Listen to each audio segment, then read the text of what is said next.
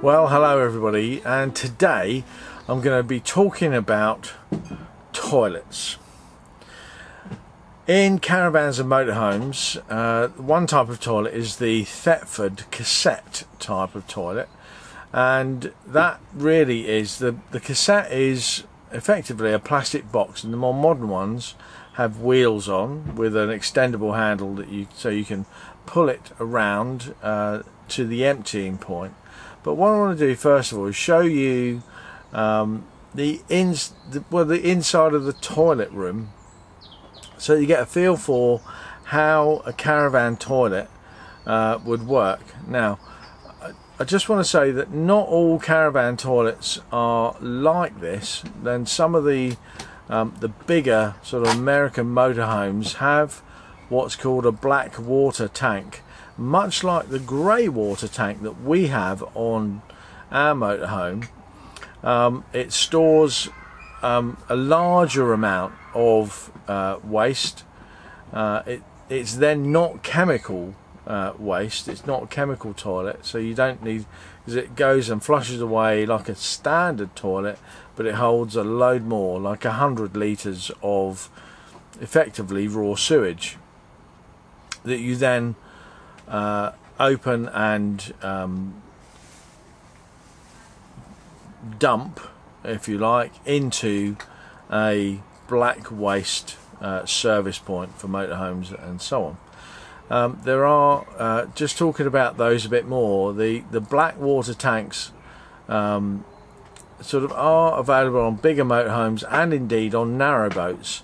Narrow boats can't sort of park over somewhere and dump from underneath, so they have a sort of a vacuum pump emptying point. So you put the vacuum pump in and it just sucks it all out and puts it into a waste point. But we have the Thetford Cassette, and I'm just going to show you inside the toilet now. Those of you familiar with caravans and motorhomes will have seen a toilet room something like this, and this is a standard sort of toilet configuration. This whole thing sort of swivels round, so you can sort of move it out the way and put it into a convenient place for you to do your thing. And it has the standard sort of lid and seat that can lift up, so you'll see that. But there you'll see down there is a hole, but you'll notice it doesn't have any water in it like a standard toilet, because that is the hole that goes into what is effectively the plastic box, or the Thetford Toilet Cassette. Now, I've put a bit of water in so you'll be able to see what happens. So when you come to do your business, you would then open the cover by use of this sort of handle on the side. This slides forward and then opens that cover, and you'll be able to see it's still down into a dark hole, and there is a little bit of water in there. And when you've done your thing, you would then use the flushing mechanism up here. So there's and you might be able to hear that buzzing noise is a sort of extraction fan. But if you press it, keep your finger on this button, you will notice that there is a sort of a flush of water that comes through there, and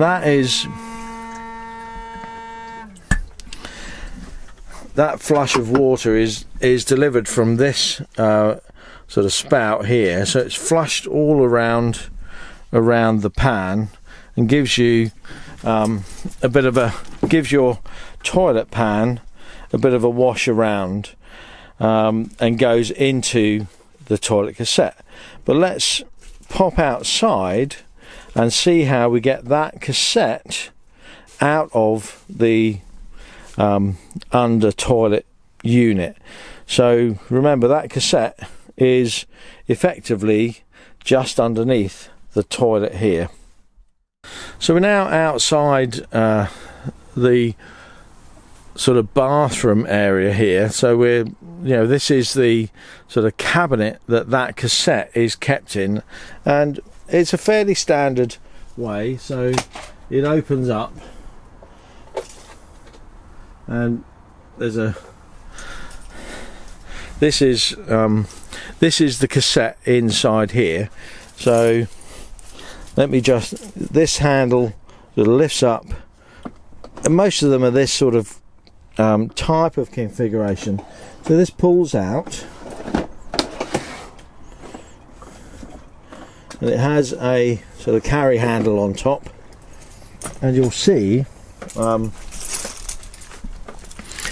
this is effectively this part. It covers up that black round hole that we saw earlier there, and that is the sort of rubber seal that seals in the stuff that's inside the container. If we this sort of orange switch here will open that there, and there's a you'll see a bit of water sort of sloshing around in there. It is just water, so don't worry, don't get too upset that you're seeing any of our toilet doings. You're not. So this sort of goes over for transportation. I think I left a bit of water in the top, which is why it's sort of spilled over. That's not normal, and that's sort of, we always make sure it's all clear of anything. Now there is for emptying, we've got the extendable handle here, which then allows us to wheel it around over to the emptying point. But when it comes time to empty, and I'm not gonna wheel it over now and record. The site's pretty busy tonight, so I'm not going to do that right now. But it empties from this end here, so this spins around. This lid comes off. It's a sort of a handy lid, because the container here inside the lid will take enough fluid, so the toilet chemical, if you fill this up and pour it back in, that gives you enough of the chemical that you need to mix with the effluent that's in there to take away any really bad smells. So once you're by the emptying point, you would take that lid off, hold the cassette at this end, press this button in. Now that button is just a sort of an air intake button, so that we don't cause a vacuum, and it's easier for then the fluids to flow out of that small tube. So you hold that in, you hold onto this handle, and then you tip. So let me just show you that and demonstrate that. So here we are with the cassette ready to empty. So you would take this lid off by the emptying point. You would hold the cassette here and here and press in this button and simply tip the fluids away down the emptying point. So you see that going to the toilet in a caravan is very similar to a normal house, but the emptying, you would normally just flush and then forget about it in a normal house with a sort of flushing toilet. But with the cassette system, you need to empty it, and as I've said before in other videos, an empty cassette will last us for 3 to 4 days before we need to empty it before it gets full. Now you might ask, well, how do you know when it's full?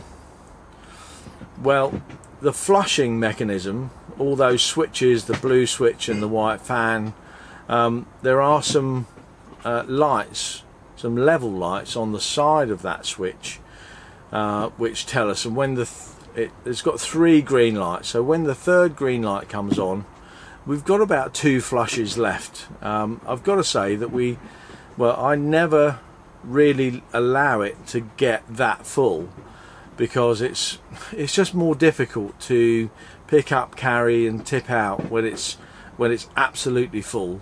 And of course, when it does get full, you don't want to be in a situation where you're in a van parked up somewhere, you need to go to the toilet, you've got to the caravan toilet, and you know it's full, because you then can't go, because you know it would have nowhere to go. So whatever you put down the toilet has to go in that cassette. But if the cassette's full, imagine, you know, a glass with water in.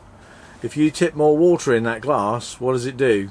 It overflows, and it would overflow and go all over the top of the cassette and also inside the cassette compartment. It literally only takes about 5 to 10 minutes to completely empty out and replenish the chemicals and rinse it out and get my hands washed and all sorted out and back in. So that's caravan toilet talk all done. People were asking for more detail on a cassette toilet, and that's pretty much it. It's not that complex to understand.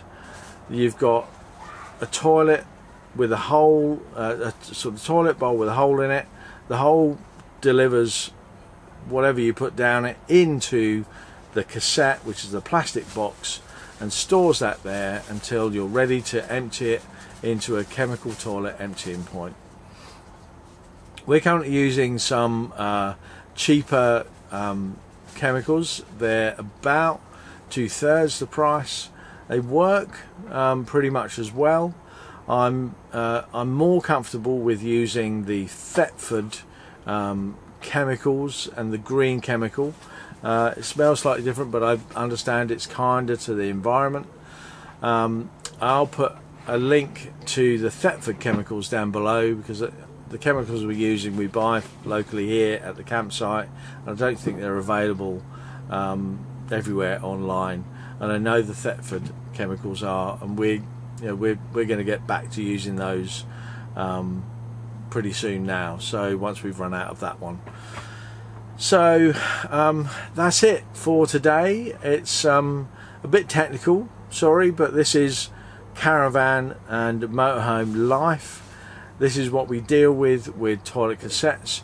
You can buy spares of these, so, and that's something that I'm very much considering. Wendy's not keen on the idea for when we're out and about. I think it's, you know, maybe sensible to have, you know, if we're in the middle of the night and this cassette's full, it'd be nice just to take that one out, put it in a sealed bag, and pop a fresh cassette in until we're ready to sort of empty both of them and get ourselves back. So, and that would give us at least a sort of a whole week of sort of toilet availability in the van.